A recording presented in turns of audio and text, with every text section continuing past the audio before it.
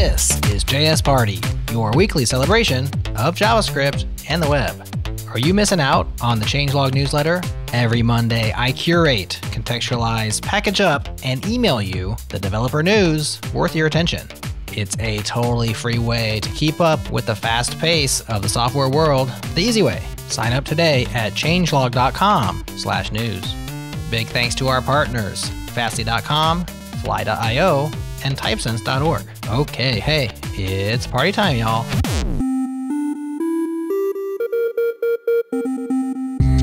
What's up, friends? I'm here with James Cowling, co-founder and CTO at Convex. They're one of our new sponsors, and they're building a full-stack platform for the TypeScript era. So, James, you have some awesome docs for Convex, and inside those docs is a document that sort of describes the entire world, the entire thinking, the framework of Convex. It's called the Zen of Convex. Can you describe that for me?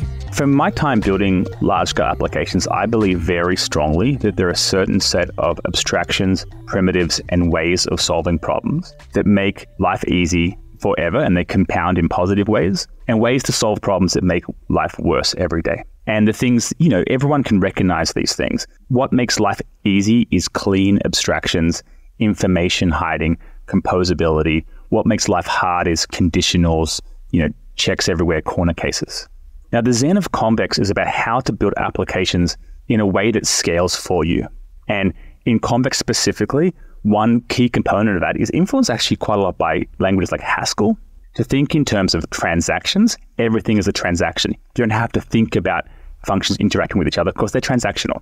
Think in terms of deterministic execution, so functions that are deterministic, so they can get replayed, they can get cached, and if any of the inputs to that function changes, we can push those functions in real time, the new results of those functions to you in real time over a WebSocket. So the Zen of Convex is about thinking about the kind of ways of building an application that are going to pay dividends to you in the long run.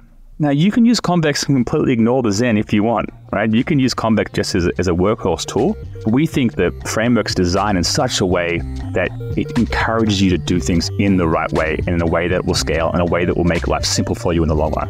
Okay, if you're looking for a better type of backend, Convex is the full stack TypeScript development platform you've been looking for. Replace your database, server functions, and glue code. Get started at convex.dev. That's convex.dev.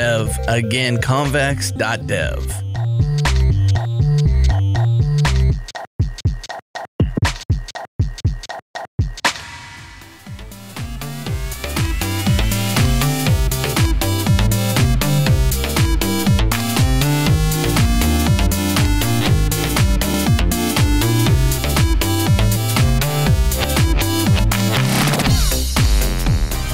Hello, it's your internet friends. I'm Jerod, and I am joined today by Nick Nisi. What's up, Nick? Hoi hoi, how's it going? It's going great. We also have Amel here with us today. What's up, Amel? Hey, happy to be here. And like a phoenix rising from the ashes, it's Bone Skull's grand return to the pod. Welcome back, Chris. Yay. Hi, everybody. Woo. I'm glad to have me here, yes. Are you excited to be here today? Pew, pew, pew. Glad to have me here. We are also glad to have you here. Glad to have all of us here today for a fun segments episode. It's been a minute since we've been able to just hang out, talk, play games, and be ridiculous.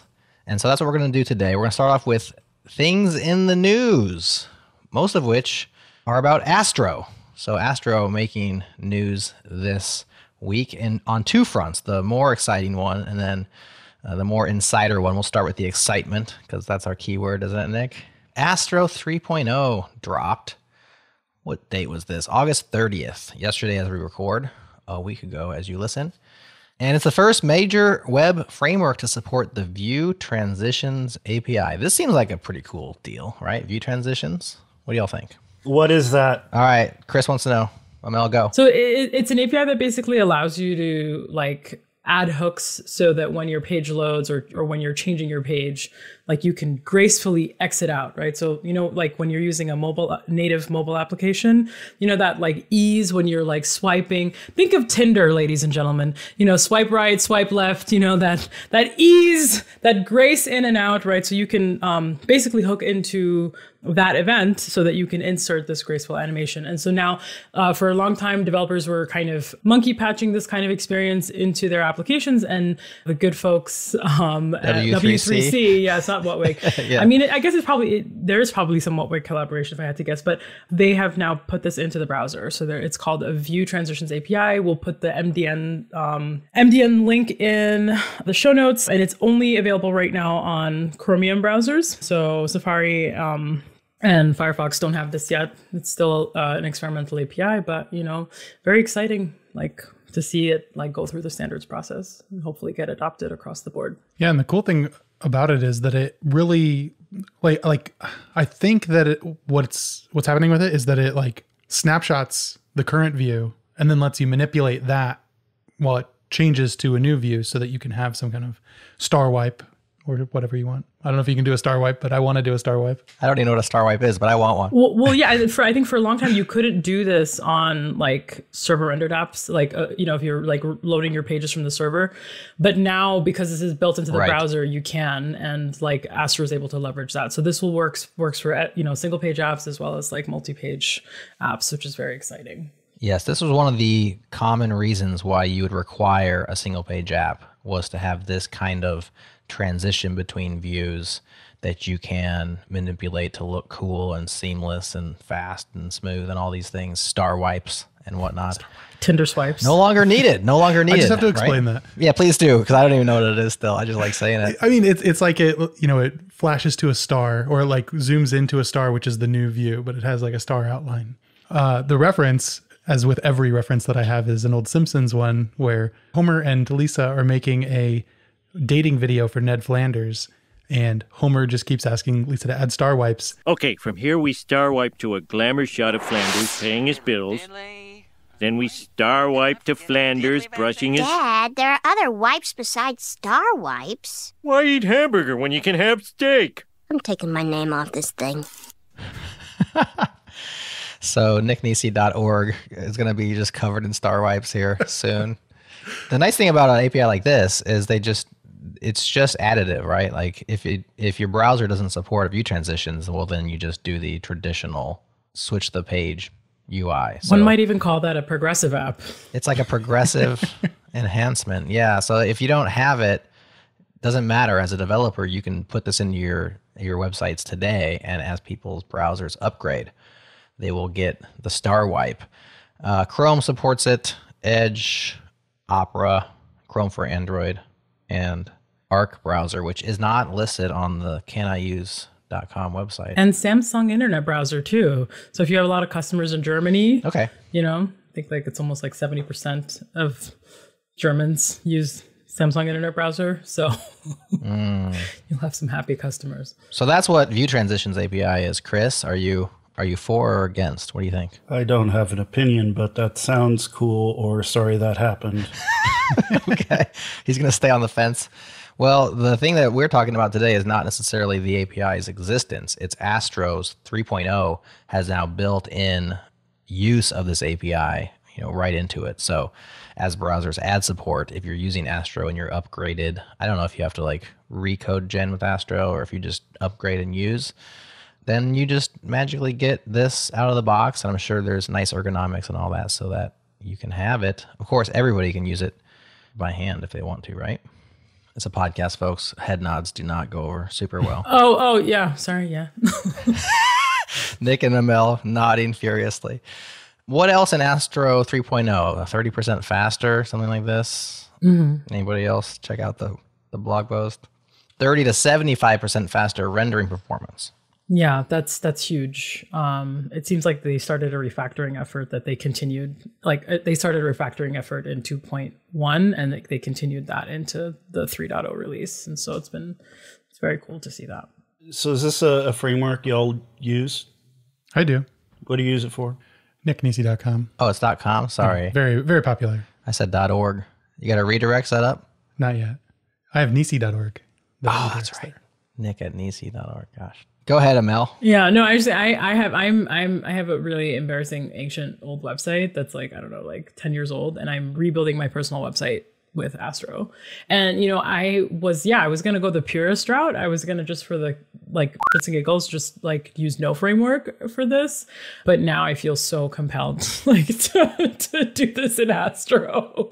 I'm like, I'm so picky about like what I have very limited free time. And so I can't like play around with every single new technology. And so I'm very picky about what I will invest time in. And Astro is really like, it's met the bar and then some. So very excited. Yeah, I switched to it in Astro 2. And the reason I did was I liked some of the things that it was doing, but like I got baited and switched on it a little bit because I was like, oh, I'm a React developer. I like, building components like that. I can just use React because that's like the big appeal of this. You could use React, Vue, Svelte components and intermingle them all together. And then I started rebuilding my site in it and I was like, oh, wait, this doesn't need to be a React component. It could just be an Astro component. And then all of a sudden everything is an Astro component and I have no React in there, which is awesome. But yeah, it's a really Feels cool. like you baited and switched yourself on that one, Nick. I mean, it's not like he's like, I'm going to switch these to Astro and get angry about it. That does sound cool. I'm not using it. Well, I have like plans for new websites. And one of my favorite things in life is to not start those things, but to just sit around and wait. And every time a new framework upgrades, be like, oh, this is the one I'm going to use. And so right now I'm totally going to use Astro 3.0. Yeah. When I start this new static website. But by the time I actually start it, it could be a completely different framework. Who knows? Astro 10.0. The SSR enhancements are also very exciting. I thought this was like really cool because it kind of also touches performance improvements as well. So they've added support for per route code splitting, which for a multi-page app is like huge and very exciting. So you're getting to kind of dynamically, send stuff up, and kind of improve your performance as a result of that. Like that's huge. Less bytes over the wire, all good stuff. And then they have edge middleware. So you can now bundle your middleware for deployment on the edge, which I think is interesting. I'd love to I don't know if you all have examples of when or why people would be doing that kind of stuff. I personally don't, so I'm eager to hear any thoughts that you have on that. And lastly, they have support for host customization, which I thought was also very, very exciting because it's kind of like similar to kind of the per route code splitting, right? Like you're able to kind of send a dynamic like bundle up based on if you're using an AWS, like depending on like where you're rendering and what your rendering like platform is, and as well as like your compute engine. So it's very very cool. I think the benefit of edge middleware would be like dynamically generating content that is as close to your user as possible. So on the edge and just much faster speeds when doing that. Another tidbit that is totally not useful in any way, but I thought was kind of cool. And shout out to Chantastic for pointing it out on Twitter and me seeing that, I guess. They changed the default port for the Astro dev server to 4321, which is like a countdown to liftoff to continue the theme. That is huge. That's the biggest innovation since the 1, 2, 3, 4 count up, which was also innovative, but nowhere near as exciting. Speaking of nowhere near as exciting, there was also some back-end kind of business announcements coming out of Astro and Vercel just a few days prior to the 3.0 launch. This is a official hosting partner. So Vercel now is going to be supporting Astro development to the tune of $5,000 each month towards the ongoing maintenance and development. And in turn, Astro will be, I guess, just saying use Vercel with us, or I don't know exactly what Astro is going to be doing on their side of this deal, but they've named Vercel as an official hosting partner. Chris, hot takes on this partnership between an open source project and a hosting provider. Look, I don't know if anybody heard about Gatsby. Have we heard about Gatsby? They got bought by Netlify, right? Tell us. And apparently they've laid everybody off and shut down the project. So I'm looking at this and I'm like, what's preventing that from happening with this thing? Like, is Netlify going to go buy it and shut it down? Is Cloudflare going to do the same thing? Well, it's a partnership, not ownership in this case. No, it doesn't have anything to do with that.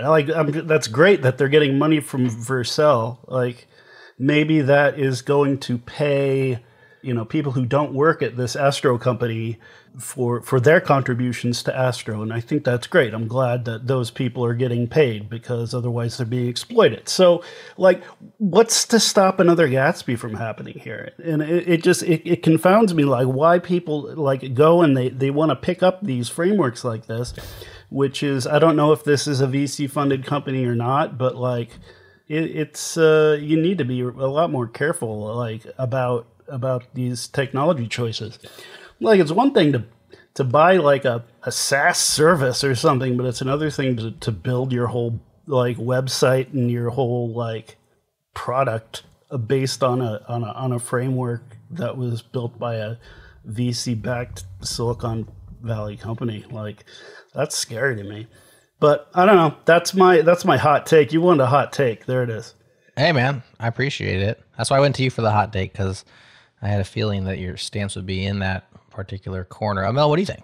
I mean, I think it's very strategic on the part of Astro and Vercel. I mean, React is not the fastest game in town anymore, and I think Vercel really prides itself on being best in class of everything. And so it's kind of silly for them to be like not supporting what I think is like a best in class developer framework at this point. And so it's kind of like in that sense, it's like somebody who's like a 10 is marrying somebody who's also a 10, right? It's like two hot people, right? So I've called Vercel like the hottie in town like a long time ago. I don't remember, at some point, some show. Oh yeah, I was talking to Rich Harris, and like when Rich Harris, like when the Svelte and Vercel partnership became a thing, I was like, yeah, it's like, that's what it felt like. And so I think it's strategic on both of their parts. I think it's going to be a symbiotic thing. I think Vercel has reach and distribution, and Astro is a good product. So with reach and distribution is hopefully a good thing.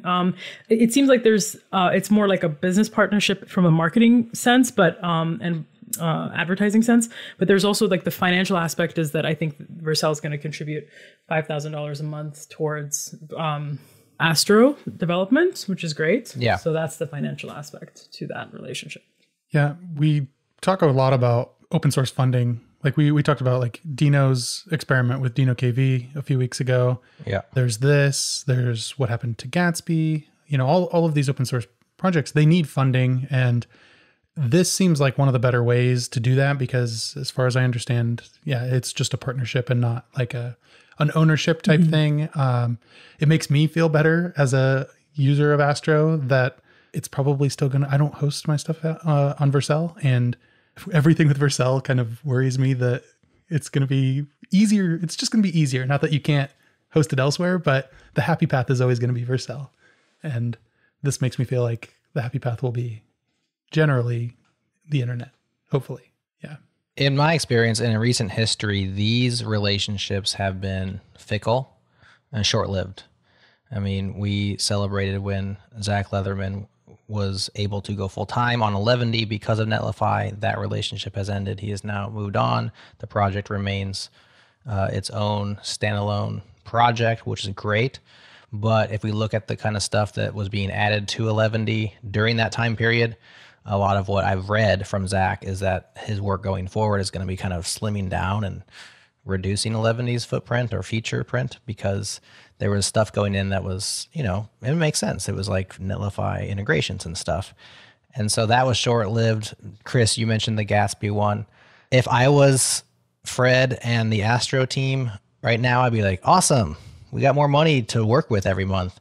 I wouldn't plan on that money being there every month, for ongoing beyond, I guess, even whatever the terms of this partnership is.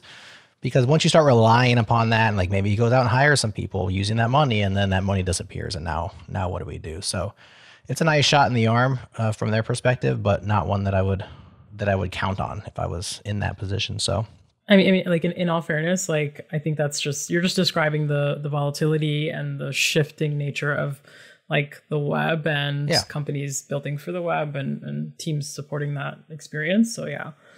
You can't, even within a stable company, you can't like reliably say, what you're going to be doing in 6 months. So it's $5,000 a month. It's just $5,000 a month. Right. Think about that. Like that pays for the blog post, right? That announces it. So I don't know. It's not like they can go. You're saying that's an insignificant amount? Yeah, they can't go hire anybody with that, right? You could hire somebody at $5,000 a month, couldn't you? I mean, maybe not somebody full time in the U.S. I don't think, but No, well, the Earth is flat, so I mean, surely there's talent all around the world, and you could do a part-time hire. I mean, I don't think $5,000 a month is, as an open source project, is something to balk at myself. I would agree. It's also not something to rely upon. So interesting. I think the key for us as just open source users and community members of the web is we should select tools that we think will continue to exist and improve over time. And so when we see something like this, you wonder, like Gatsby, is Gatsby just done then? Or what happened to, I don't know the whole story on Gatsby today. Like, is the project just over with? Was it picked up by community members? Does anybody know? There was a release last week, and the last commit was 4 hours ago by Renovate. So it's still moving forward in some capacity. Was the last release just Renovate commits? Like, does Renovate do releases? Yeah. I was gonna just say that sounds like an automated release process. I don't know. I have heard through Twitter that like everybody got laid off who was working on that project. So who's working on the project? And I don't think there's been any like official communication about it. That makes me so sad. Yeah, that is sad. Well, I do wonder, because everybody laid off that was working on that project, did everybody come to that project because of that job? Or were there people that were working on it anyways, or on the side, or as a typical open source project? And do they continue to be like, well, I'm going to keep working on this? Or who does the IP? I don't know. I don't know the situation. So maybe I'm talking out of ignorance here, but does the IP belong to Netlify now? I don't know about the licensing situation in Gatsby, but assuming there's like a CLA, then yeah, probably they own the IP. Netlify would, but if there isn't, then yeah. Well, I think in that case, it's safe to say what Amel said at the beginning, that a partnership structured as this one seems to be is a much more stable ground for an open source project than a ownership stake. So for sure, yeah. And for what it's worth, I just wanted to say, I've heard really great things about Gatsby's internal culture because, you know, like they were also one of the first companies to like start paying people to interview. You know, they'd give you like a take-home project and they like cut you a check for it. Like, I don't know, I've heard just tons of really great things. So it makes me sad that their folks are laid off, and I hope everybody's landed somewhere good. And just thank you for elevating culture in tech. So. Well, speaking of landing somewhere good, it turns out that Python has landed in Excel. Amel, you wanted to talk about this, and we are here to talk about it. This is tremendously exciting, y'all. Like, think about how much it sucks to write little macros and calculations in Excel, but also just like Excel is just amazing. And honestly, like we could replace the entire world with like an Excel sheets. I think like screw databases, screw web development. Like let's just use Excel, you know. But yeah, I mean, so now you can basically like use Python right within Excel. So you can just like highlight a cell and then convert it into like calculate Python, and you can format dates, you can, you know, run little algorithms. Like it's just fantastic. So Excel and Python kind of becoming things that can be used together is, I think that's like, I don't know. I think backend developers should just be worried, you know. That's it's just saying, like, you know, if I could just use Excel and didn't have to build a backend, like, I don't know, you know, it's tempting. Well, Excel is a backend in many cases. I guess maybe not Excel proper, but Google's version of Excel Sheets, anything that's Airtable. I mean, you can actually go a really long way without foreign keys and linked relational databases and stuff. You can, like, a lot of times all you need is a single table with some columns and rows and an API in order to put stuff in and get stuff out. Excel itself, are we talking about an online hosted version of Excel? Are we talking about the one that runs on business people's desktops around the world? Because when I think about it like that, I think the software shops in general will be threatened more than merely backend devs, because if you can build your entire system right inside the Excel on your desktop in Python, then you know, who needs custom software, right? I guess that is custom software. It's just a different kind of custom software. That's how I feel. I think this is actually much more monumental than people are like realizing. But yeah, I'm looking at it and it's definitely cool. I think like I am excited to see what kind of insane hacks people build with this.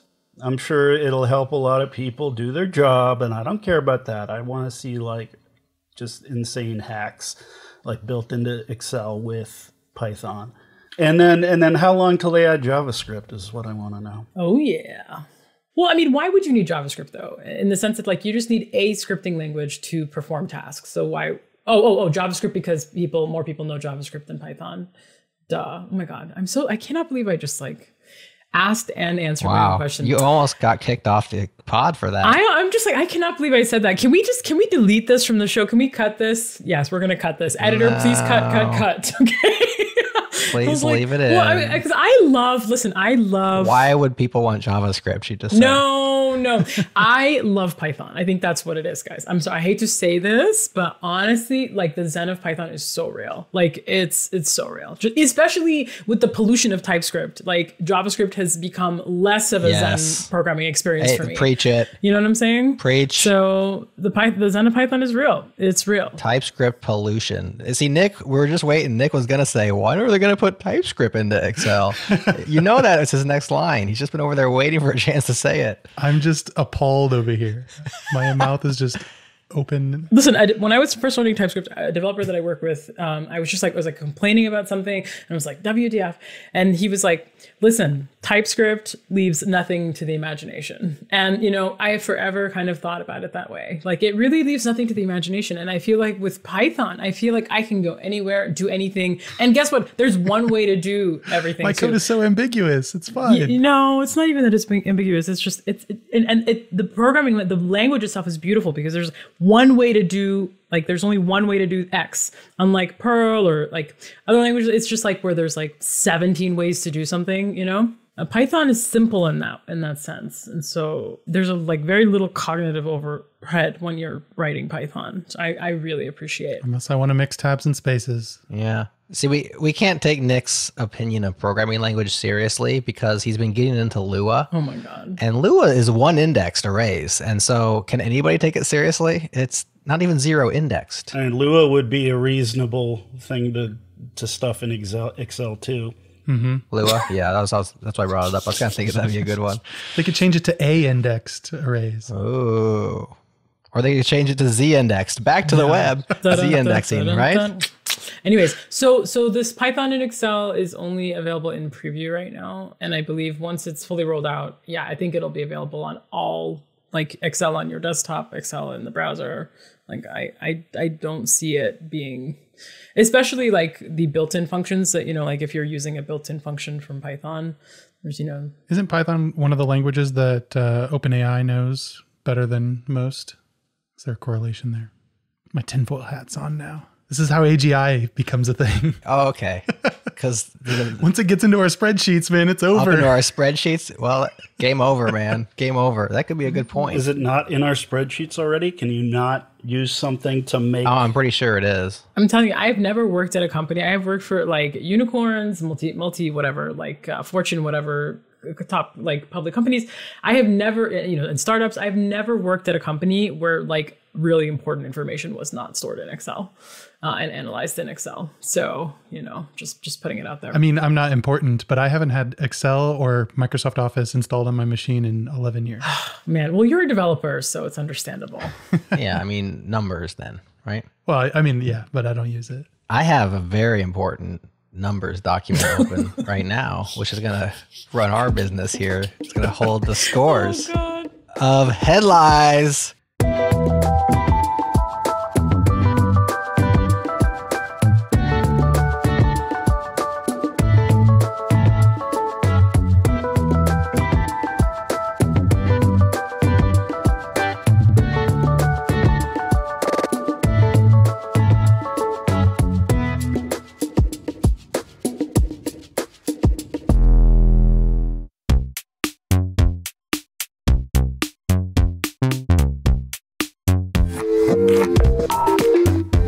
Okay, I'm here with Moritz Gruber, CTO of Casey. Moritz, tell me about how Casey gives developers a headless CMS that lets them build with endless possibilities. What do you mean by that? So usually when you start a new project, you pick the technology and then you're limited to whatever you choose in the first place. So if in the first place you go on WordPress or Webflow, you're like stuck to what they offer to you. With Casey, you building your own front end, you can choose whatever technology you like, and you're not learning our system.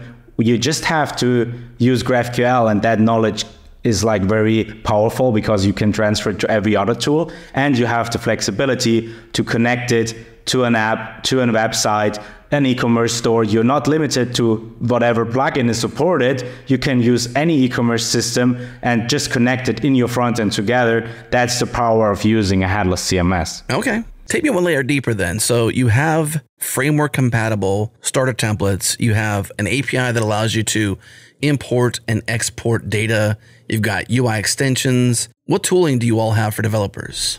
Yeah, of course. So the first thing probably when you start a project is you want to import what you already have. So we got you covered importing and exporting data, and you can access all of that with an easy to use GraphQL API. We build an SDK on top you can use in TypeScript that gets you started. And then we also got you covered if the project grows, like you have multiple layers deep of nesting, you have the really big GraphQL queries, and we still run them really fast for you. That's our guarantee. And also we got you covered for every new technology that is coming up. There is like a ton of new frameworks like Quick and Fresh of Dino coming, everything every couple of months. But we are there to help you choose whatever is the best solution for you, and you don't have to make compromises on the CMS. Very cool. Okay, the next step is to go to casey.io. That's CAISY.io. And one thing you could try is try it free. Up to 3 users, 2 locales, 50,000 entries, 100 gigs of traffic, tons of free forever in their free forever tier. Headless fun, 0 cost. Check it out. And for those who want a lifetime 50% off discount code, you can use JS Party to get that. Redeem now, but the discount lasts forever. Casey.io. Again, CAISY.io. And make sure you tell them the changelog sent you.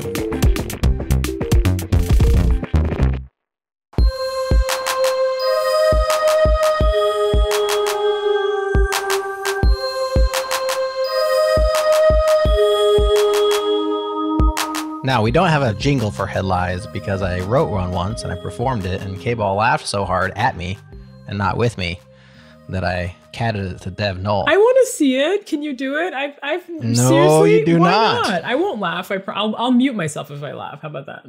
I won't perform it live, but maybe I'll insert it right here. Aha! I found ya, you stinking bug! No, I decided not to. Okay. Let's just play this game. So this HeadLIES game is Chris's favorite game that we play. It's the only one that he likes, and so we're playing it again in his honor. This is a game of BS detection. This is fake news recognition. What does this have to do with JavaScript and the web, you might ask? Well, it's fun, and web development is also fun. And so that's a correlation that we're going to build. Yeah, that's it, Ticket. I have in front of me a handful of headlines gathered from around the web, as well as the first paragraph of each news story. Some of these headlines are 100% true. Others have been fabricated by yours truly. It is your job, should you choose to accept it, to identify what's the headline and what's the headlie.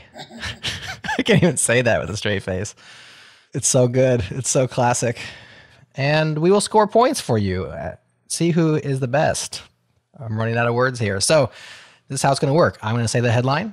The 3 of you will all have a chance to identify true or false. Then I will read the first paragraph of the story, and you'll have a chance to flip-flop your answer to their side.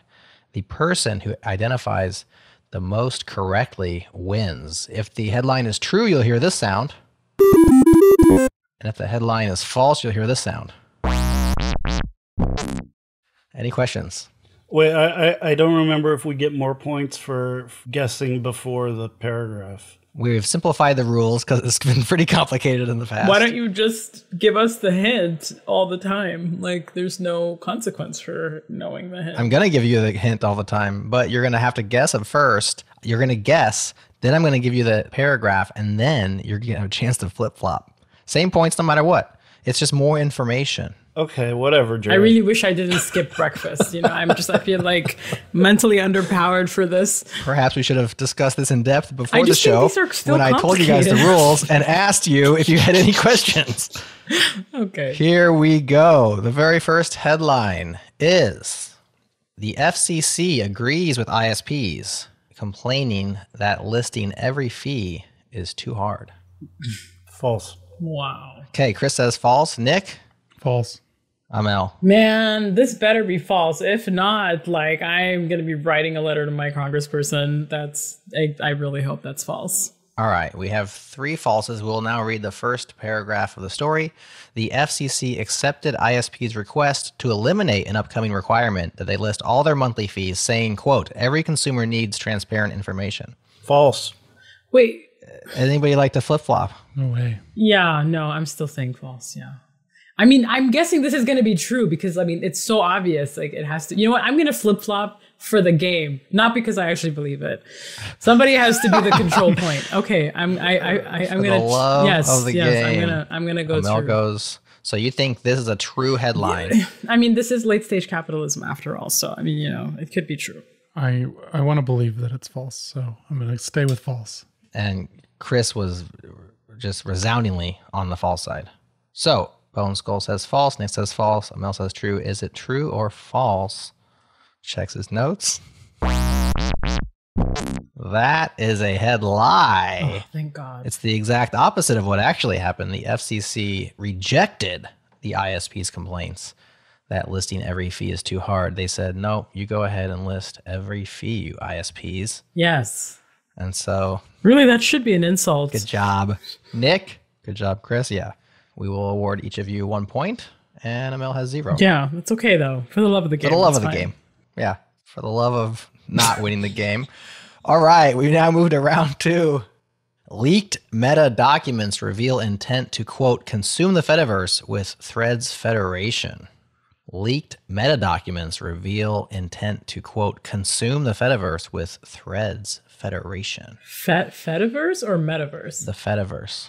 What is the Fediverse? Mastodon. Is it like oh, okay. Oh, Threads. Oh my God.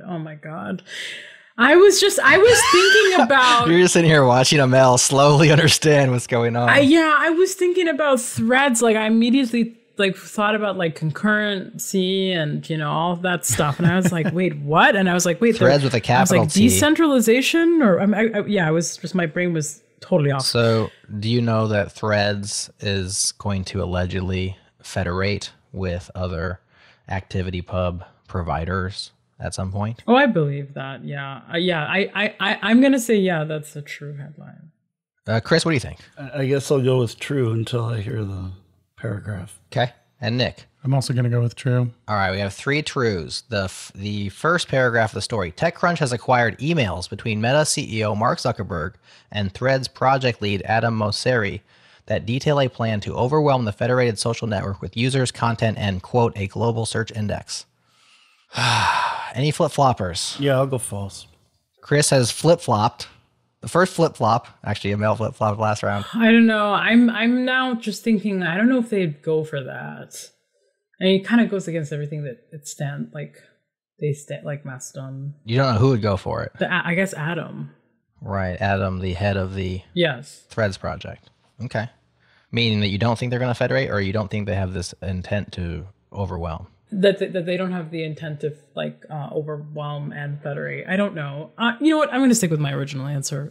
Just true. All right. So we have true with Amel. Chris says it's false now. He was once on the true train. Now he's false. Nick, sticking or flipping? Okay.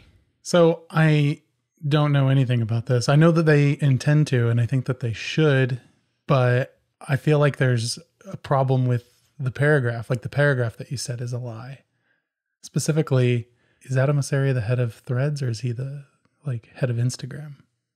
Or is there a different? That's where I'm at right now. Like, are you trying to get us on a technicality? I will tell you that I do know that Adam Mosseri is the head of Threads. He might also be the head of Instagram. I don't know their org structure at all. Got it. Okay. Then I'm going to stay with true. All right. So Nick thinks this is true. Amel thinks this is true. And Chris thought it was true, but then he skipped it to false. Is this a headline or a headlie? Let's hear that sound. Oh man, I made it up. I made the whole thing up. Seriously? Oh man. Completely false. I mean, I was kind of, I thought so, but you know, I didn't. I was just too lazy to change my vote, to be honest. But I did look up the head of Threads is Adam Mosseri because I wanted it to sound like it was true, and so I gotcha. So Chris scores because he flip-flopped to false. Correct, Chris? Yes. And then the other two stayed true. So you both missed. So after 2 rounds, we have Chris in the lead with 2 correct answers. Nick has identified 1. Amel is 0 for 2. Chris is like the master BS detector. He is, man. He's on top of it. That's why he likes this game. Yeah, that makes sense. Headline number 3. Crime is so bad near San Francisco Federal Building, employees are told to work from home, officials said. True. True, true, true. A lot of confidence there. Nick's a true, Amel's a true. Chris, what'd you say? Oh, yeah, it was Chris and I that voted, I think. Not. Oh, I'm sorry. Nick, what are you thinking? I'll also say true. The paragraph is, officials at the U.S. Department of Health and Human Services advised hundreds of employees in San Francisco to work remotely for the foreseeable future due to public safety concerns outside the Nancy Pelosi Federal Building on 7th Street. True. Everybody feel good about their answers or want to flip-flop? I think that's very true. It was very scary being in SF. Early spring this year. It was very scary being there. So, yeah. All right, let's find out. Is that a headline or a headlie? That is true. So all 3 of you successfully identify that as true. Good job. All get a point for round 3. Round 4. Elon Musk says X will fund legal bills if users are treated unfairly by their bosses. Oh, wow. That's such an Elon Musk thing to do. I mean, it's so ridiculous. He's the wild card. You never know what he's saying or not. Yeah, because he's like free speech, but like, what if I get in trouble for being an asshole on the internet? Oh, well, don't worry. We'll cover your legal bills. You know, like, yeah. I'm going to say true. True. I'm also going to say true, but I think that while he said that, it's completely false. Oh, yeah. Okay. Yeah. He doesn't actually mean it. He's not going to follow through. Yeah. Yeah, true, depending on if you made something up in the paragraph. So let's hear it. I want to know. You know what I want to know? I want to know if a tweet can be legally binding. That's what I want to know. Not if you have opinions are your own in your bio. Oh, that's, touche, Nick. Good touche. point. Touche. What did you say? Opinions are my employers. Is that Opinions are my employers. My employer made me say it. Okay, here's the paragraph. On Sunday, Mr. Musk told users that financial assistance from his platform would have, quote, no limits. He asked users to, quote, let us know if they had experienced unfair treatment for posting or liking something. It's true. Chris, it's true. Nick? Wait, can you say the title again? Elon Musk says X will fund legal bills if users treated unfairly by bosses. Okay, I'll keep it as true. Amel? Yeah, definitely true. I mean, it's so ridiculous that it has to be true. Like, it's how I feel.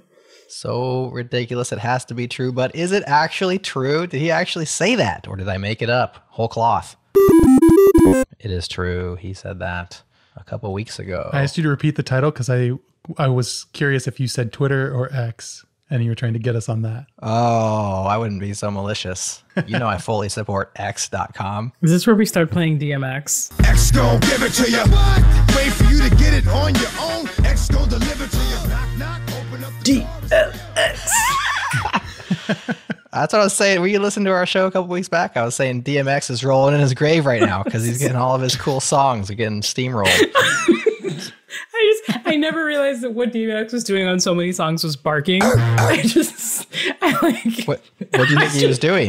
Coughing or something up? I had no idea that was a bark. He was just trying to DM us on X. It's just like, ow, ow, ow, Anyways, I'm sorry. Ooh, that would be a cool new feature of X if that was the DM sound anytime someone DM'd you on X. No, there should be like It barks ringtones at for you? DMs. That's a feature. Oh, yeah. Anywho. Okay, headline number 5 so far. Oh, wow, there's You guys more. Oh, man, we got 8 of these. Let's keep Yeah. rolling. It's 3-4-2. Chris in the lead. Number 5, Douglas Crockford calls JavaScript a smelly language, says it's time for TypeScript. No. He might think that about JavaScript, but he never would recommend TypeScript. I mean, you know what? Is it? I mean, I'm going to say something that is really mean, but I'm sorry. Who is Douglas Crockford still relevant? Crockford? Whatever his name is.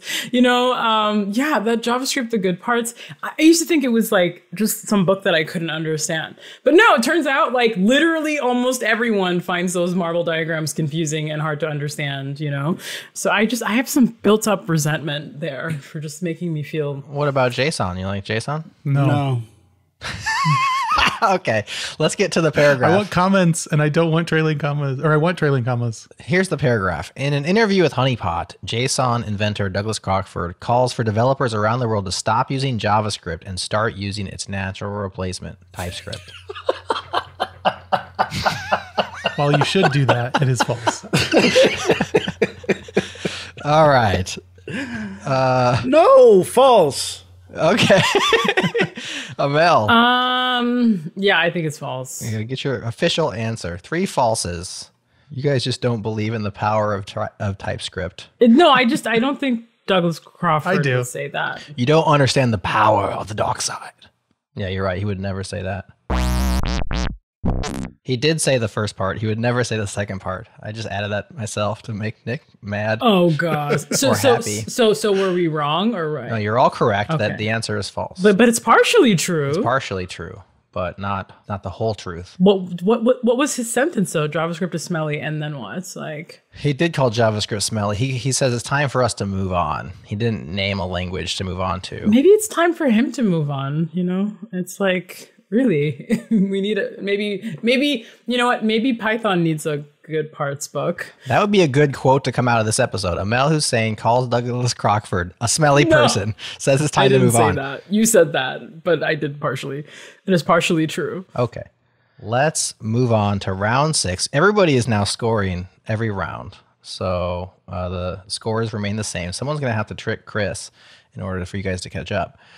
Number 6, Taylor Swift fans complain of post-concert amnesia. What? Taylor Swift fans complain of post-concert amnesia. I say true. I leave it to the Swifties to say some crazy like that. My guess is they got really excited, and that excitement was created like some kind of a high in their body, and they were just paralyzed in the concert, and then they just didn't. Yeah, I think that's. They forgot what happened. They just forgot what happened. Yeah, they're just too like the excitement like overcame them. Okay, so you're going true, Nick. You're head nodding. What do you think? I'm going to go false.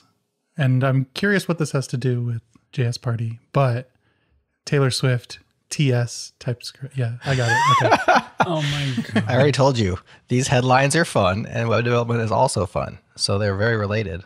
Chris, we've got him on either side of the fence on this one. Yeah, let's just say true. All right, so we have true from Chris, true from Amel, false from Nick. The first paragraph is, some Taylor Swift fans are experiencing symptoms of post-concert amnesia as they cannot remember several moments from her Eras Tour shows that they attended. Yep. Anybody's changing their answer, or we want to lock them in? I'm staying with true. I'm going to Google post-concert amnesia to see the official diagnosis here. The WebMD page. Yeah. Did you go to a Taylor Swift concert? Are you between the ages of 11 and 14, All right, everyone's sticking with theirs. So we got Chris and Amel are on true and Nick's on false. All right, is that a true headline or a fake news? That one's true. So Nick falls behind. Yeah, I'm sad that you fall behind Nick. Just copy Chris from now on. After 6 rounds, Amel has 4, Nick has 4, and Chris has 6. So a commanding lead with only 2 rounds to go. You have to make up both of these points here in order to catch him. Number 7. The NSA orders employees to spy on the world with dignity and respect. Number 7, the NSA orders employees to spy on the world with dignity and respect. Let's go to Chris. Your thoughts? I'm going to go false. Okay. Nick? False. False. Amel? I'm going to say true until I hear the paragraph, because I feel like that line that you just said, it's kind of, it's prime for like what you call clickbait, you know, where like they, you know, like it seems like a clickbait title where it's true, but it seems out of context. So Jerod couldn't say it without chuckling. Well, true or false? It's funny either way. So let's hear the first paragraph. The National Security Agency, the shadowy hub for the United States' electronic and cyber spying, has instructed its employees that foreign targets of its intelligence gathering, quote, should be treated with dignity and respect, end quote, according to a new policy directive. Yeah. As I said, I think it's taken out of context. I'm going to say true. Amel goes with true. I'm going to distinguish myself and say false for the game. For the game. For the game. And Chris previously said false, and he is what? Sticking or flipping? True. He flip-flopped. He's going true. Oh, I think Chris is just copying me. He just knows as long as he ties you guys from here on out, he wins no matter what. So he's playing the game. But yeah, I can't, because Nick, if you two pick the same one, then like whatever. But you didn't. Right, true. But they didn't. They're on either side. So, okay. Is this true or is this false? That one's true. Yeah, I knew it. I knew it. Well, thanks for playing, everybody. And I don't believe it was taken out of context. I think that's exactly what they said. Well, no, but they omitted a part of the sentence, which is like they basically skipped to the end. Like should be treated with dignity and respect. That sounds like a Register headline. Is that from the Register? Yeah. It's from The Intercept. All right, so Chris gets it, Amel gets it, Nick falls in the last. So you should be very grateful, guys, because I just like stopped myself from like saying something that would have probably gotten this podcast like a rated R or something, you know. Well, thank you. We appreciate it. You're welcome. I was gonna make up this really funny Register headline about Elon Musk, but I'm not gonna do it because it's inappropriate. Okay. And really, I should know better. We'll leave that as a plus. Well, Get your plus. Save it for a plus bonus. No. Okay, fine. Keep it private. Only amongst us friends. Okay, we'll keep that for plus people. If you want to hear Amel's dirty Elon Musk fake headline that's going to be rated R, sign up for Changelog plus. Okay, last round. This is an anonymous listener. Oh, shoot, I can't say that. I can't say a listener came up with this. We're going to skip that one. Oh. Because I just gave it the answer. Anonymous listener? But I mean, why does it matter if our listeners... All listeners are anonymous. The listener could be giving you false information. Okay. But I mean, maybe not. This was submitted by an anonymous listener. Citing Red Hat's open source restrictions, Microsoft commits to joining OpenELA with OpenSUSE and Oracle. False. I don't know what any of that means. What is an ELA? Electronic Licensing Agreement? OpenELA is the... Enterprise Linux Association. Oh, okay. I was like, Electronic Licensing Agreement. Okay. I don't know about this one. I'll say true. We had a false, a true. False. And a false. Here's the paragraph. Microsoft announced Wednesday that they will be joining the Open Enterprise Linux Association along with OpenSUSE and Oracle. A representative for Microsoft referred to their open source initiatives around .NET and Azure as, quote, a market leader in technology that helps enterprises thrive. Microsoft is committed to not standing in the way of innovation or security. Anybody convinced in the other direction? Plausible, but I'm not going to change. I still think it's false. But he's going to stick with it. Amel? Your stance. Sorry, I was just... What's your stance? Yeah, I'd say false. Oh, no, wait. True. I said true already. I think it's true. I'm just asking where your stance is right now. Okay, false, true, and then Nick. What did I say before? False? What did I say before? I don't remember. That's why I'm asking you again. God, I thought I was the only one on quote-unquote vacation. I'm going on vacation next week, so I'm there. Okay. So Chris says false. Amel says true. What are you going to say, Nick? I'm going to say false. False or true? That headline was made up by an anonymous listener. That's why I thought I ruined it by saying that, because I thought for sure you guys would think they made it up. Yeah, I mean, it does make sense. Like, I can't see, like, Microsoft, I mean, them, like, joining the Linux Foundation was, like, revolutionary a few years ago. So I can't see them, like, then, like, further cozying up with bigwigs like Red Hat. So, I don't know. It's like it's like in opposition to Red Hat. Correct. Yes. Yeah. Which, yeah, that's why I thought it might be plausible, because, like, I do think it's plausible. Right. Microsoft doesn't have any love for IBM. Right. All right. Well, you guys managed to escape. That is to say, Chris managed to escape as the victor. Pew, pew, pew, pew. Nick, with that correct final answer, scoots his way back into second place. And Amel ends up then at the bottom of the barrel. I'm the loser, baby. And then I don't remember the rest of the lyrics, but like. Well, that's good, because it gets quite a bit more verbose. What's the word? Morbid from there. And thus ends America's favorite JS Party podcast game. I'm sorry, Chris's favorite JS Party podcast game show. Yeah, I love playing HeadLIES. HeadLIES. You're good at it, man. I think, did you get them all right? Did you get a single one wrong? Yeah. You're 8 for 8. So here's the thing, and this is going to be some constructive criticism, some feedback. This is a gift from me to you. Not interested. The ones that are false should be like completely made up, because you take like part of the headlines and you change it. But if we've seen those, it's going to be easy to know which one is which. And so apparently I read way too much tech news. And so I see that. Now, if you had made up stuff like completely out of the blue, I would have no idea. Well, I did.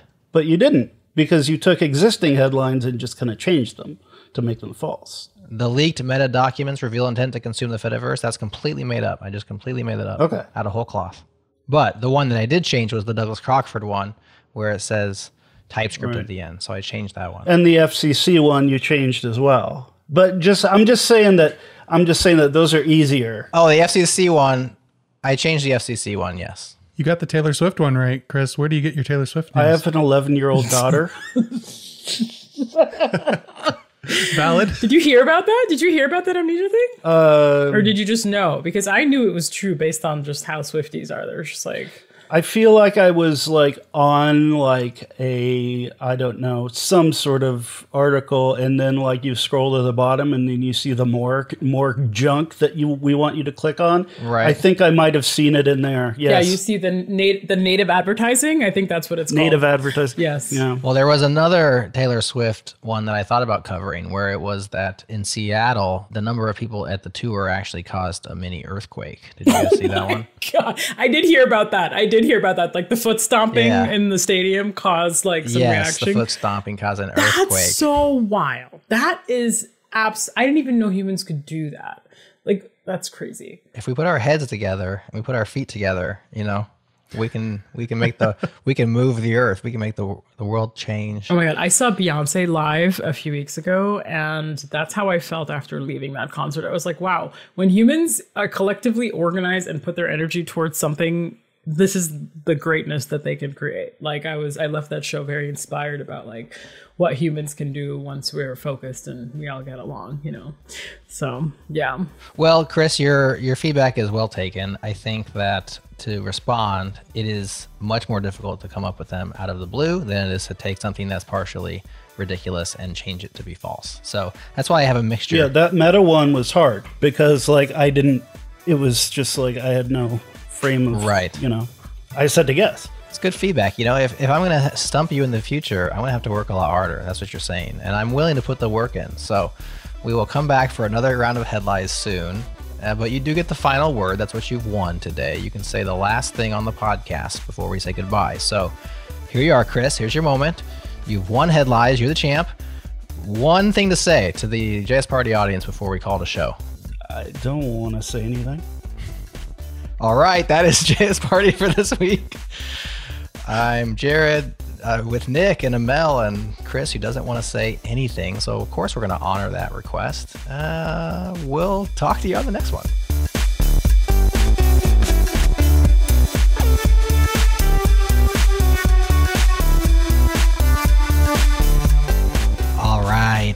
that's our show for this week. Thanks for partying with us. If you like our HeadLIES game, there's more like this at jsparty.fm. And if you don't like this particular recurring segment of ours, let us know in the comments. There's a link in your show notes. We'd love to hear from you. We'd also love for you to share JS Party with your friends who might dig it. Word of mouth is still the #1 way people find new podcasts they love. Thanks again to our partners, Fasty.com, Fly.io, and Typesense.org. And to our official beat partner, Breakmaster Cylinder. Next up on the pod, Ron Paris joins Amel and Chris. Ron is a security engineer at Reddit, and they'll be talking best practices and common pitfalls. Stay tuned right here. We'll have that episode ready for you next week.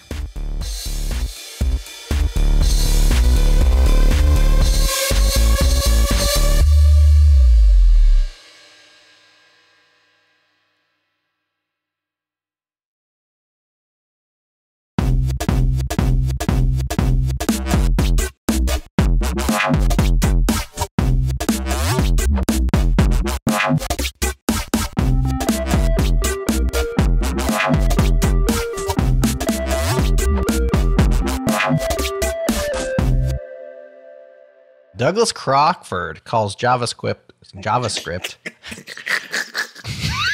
Hey, JavaScript. It's time. Oh, JavaScript. I love me some JavaScript. You wascoey wabbits and you JavaScript. Yes, you silly wabbits. Elmer Fudd says JavaScript smelly. Oh. Okay. We're going to break the show. Brownies for breakfast or what? No comment. I'm on vacation. No comment. No comment.